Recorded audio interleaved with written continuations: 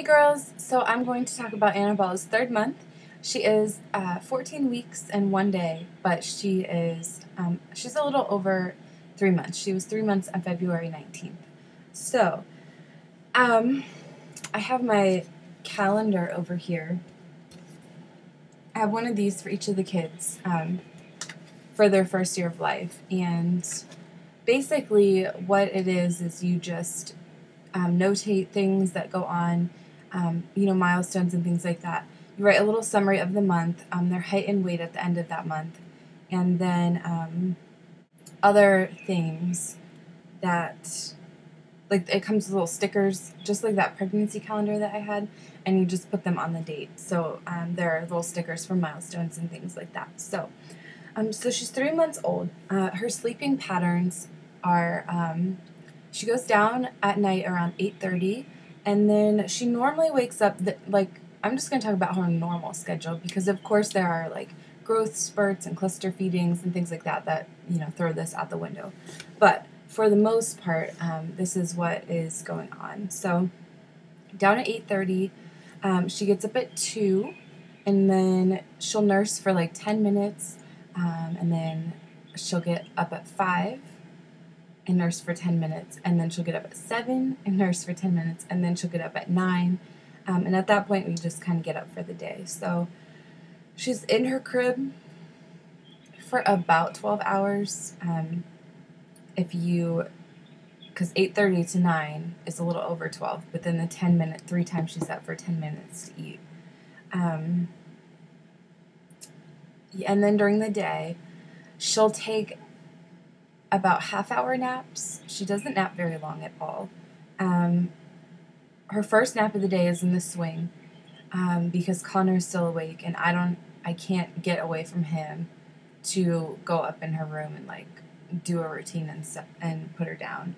Once she gets better at that routine, we'll integrate it. But once Connor goes down for his nap at noon, the next time she's tired, I take her up and we do the same shortened version of her bedtime routine. So she doesn't get a bath, but she'll get, I'll swaddle her, nurse her, rock her, and put her down, and she'll actually sleep in her room. Sometimes when she's in her room, it'll even be for like an hour. The longest she's napped in her room is 2 hours. So most of her other naps throughout the day are just after I nurse her, she'll fall asleep, and she'll sleep until I have to get up. So I try to hold her until Connor needs something.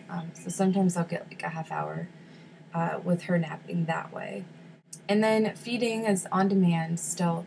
I would say it averages every 2 hours that she's eating, sometimes 3. It just depends on how tired she is when she nurses. If she only takes like a half feeding and falls asleep, then she'll want to nurse sooner. If I can get her to eat while she's really awake, then it'll space out a little bit longer. So some things that she's doing, she's grasping objects. Like, we have a little bouncy seat that has the little rings that hang down, and you can pull them, and they play music and stuff. She can get those now. It takes her a little while. She just doesn't reach up and grab it. She kind of bats around on it until she can grab it. So she's not like perfected grasping objects. She'll pull on my necklace when I'm nursing her and things like that. And she's starting to pull my hair, so that's fun. She's blowing raspberries, and that is so darn cute. And she smiles, of course, and she giggles now too. But you have to work so darn hard for her to giggle. The other day I was trying to make her laugh, and I got out of breath, making silly noises to try to make her laugh. But I got her too. But she makes me work hard right now. Some of her favorite things are, she likes being naked. And I posted this, I think, in somewhere on Facebook. With Connor, he would not be happy if you took his clothes off. With Annabelle, when she starts to get fussy, what I do is take her clothes off, and then she settles down. So that's interesting to me. But she can go from being like the crabbiest baby. You undress her with her diaper on, so she's not completely naked, but undress her and she'll just smile, and she'll blow raspberries at you, and it settles her down. So I guess that's something to try. And her favorite toy is Sophie the giraffe. That little squeaking giraffe. She just loves that. And I have some pictures I'll put in of her with the giraffe. And then she rolls over from her back to her belly. She does it all the time, but she doesn't like doing it. I think it's an accident. She'll go from her back to her side by kicking her legs, and then she'll just roll over to her belly. But when she gets on her belly, she can't get back, so she gets kind of mad. So she rolls over and cries, rolls over and cries, rolls over and cries. So that is too bad, but she'll get the hang of that. She can't roll over from her belly to her back yet, though. She can sit in the bumbo now. I don't leave her in there for like over 10 minutes, but she does like to sit in it. She likes looking around. And I don't know, with my son, he didn't pass his hearing test until he was a year old. And I can just tell she hears so much better than him. It's really surprising. Like any noise in the house, TV, one of Connor's toys, my husband or I, Connor, if it's like more on the quiet side and then she hears something like that, she turns her head and immediately looks at it. Connor didn't know that there was a TV until he was about 2. Like it would be on and he wouldn't look at it. He completely ignored it. And now, like seeing how Annabelle reacts versus him, either she's just really inquisitive or he couldn't hear the TV. And he is slightly speech delayed, so I'm really, now that I've seen the difference in the babies, it could just be a difference in person, or it could be that he just couldn't hear when he was little. I mean, I guess I should know that since he didn't pass his hearing test, but he would respond to some noises, so I knew he was hearing, but I guess I just don't know what he was hearing, so that's been interesting. Okay, so back to Annabelle. If she doesn't have a diaper on and she doesn't have any clothes on, her last weigh-in was on the February 21st, and she weighed 12 pounds, 8 ounces. She's 24 and a half inches long, and her head circumference was 15 and a quarter. So, from her 2-month appointment to her 3-month appointment, she gained 1 pound and 4 ounces. So that's good. She's in the 75th and 74th percentile for height and weight. And then I think around 25th for her head. My babies have small heads, so. Then we delayed vaccines altogether until she was 3 months old. And we're selectively vaccinating, kind of. Maybe delayed vaccinations are more appropriate. I want her to be fully vaccinated, with the exception of 3 vaccines, but we're really spacing them out differently. I did a lot of research on what I felt comfortable with, so I think it's a really individual decision, and I don't want to talk about it or like too much or feel like I'm telling anybody what to do. For her 3-month appointment, she got the DTaP vaccine, and so that's diphtheria, tetanus, and pertussis. And then she got the Rotac vaccine, which is for rotavirus.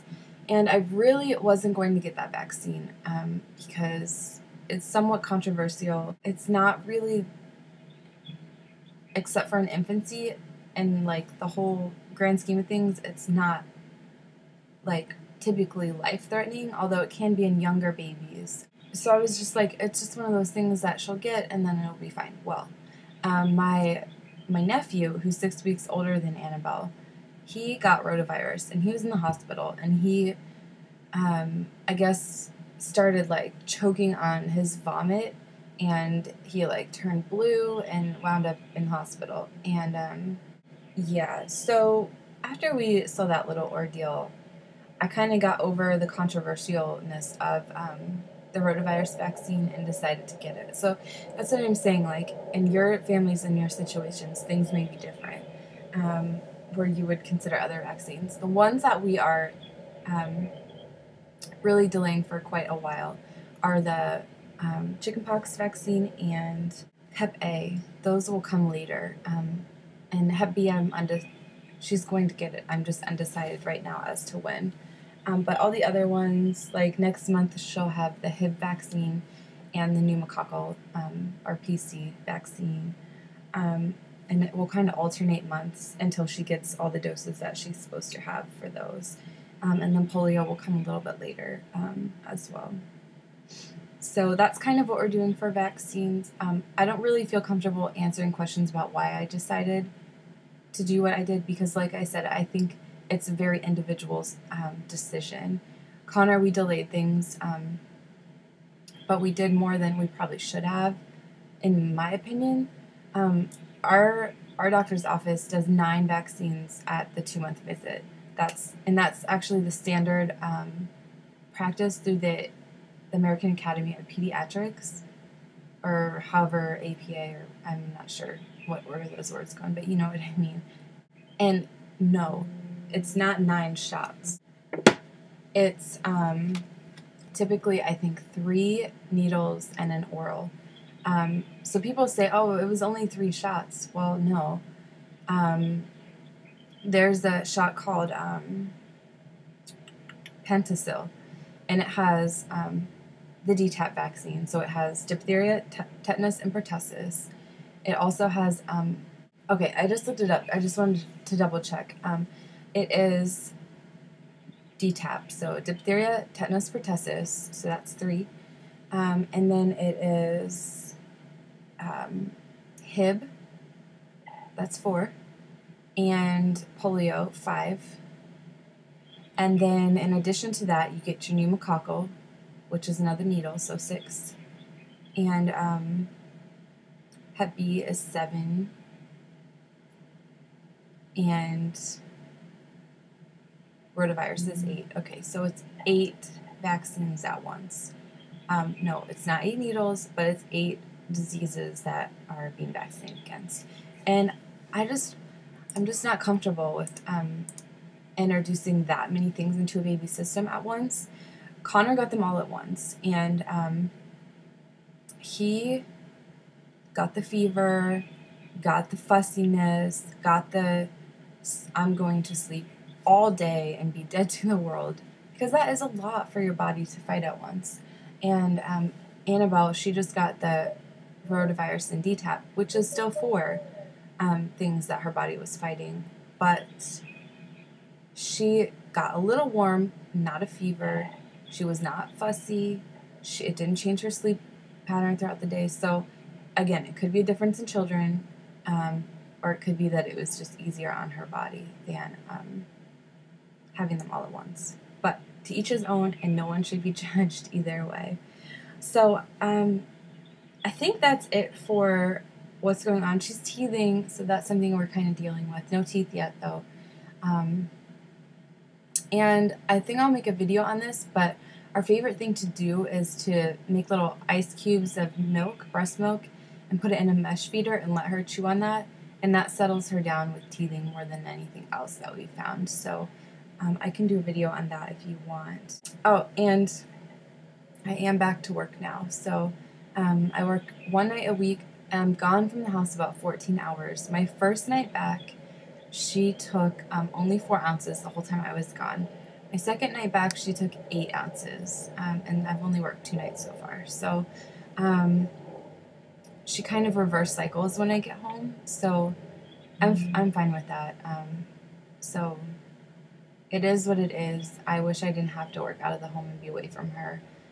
But she'll be getting solids in 2 months, so I only have to work 8 more shifts before she can have solids when I'm gone. So I think that will make things easier. I hope it will. But I think that's it. Annabelle's napping, so I'll throw some pictures in here of this past month for you. And I will see you ladies soon. Bye, girls.